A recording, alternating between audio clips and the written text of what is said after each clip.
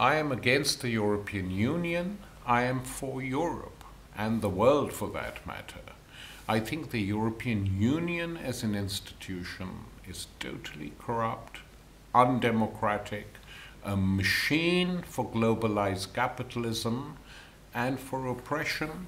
Militarily, it is now indistinguishable from the North Atlantic Treaty Organization, and all those who favor peace and fighting for justice and improving conditions should vote to get out of the European Union. That will be good not just for people in this country, but good for Europeans everywhere. And it's important to see it as a Europe-wide problem. Increasing anger against the European Union in the smaller countries of Europe and in some larger ones, including France and Italy.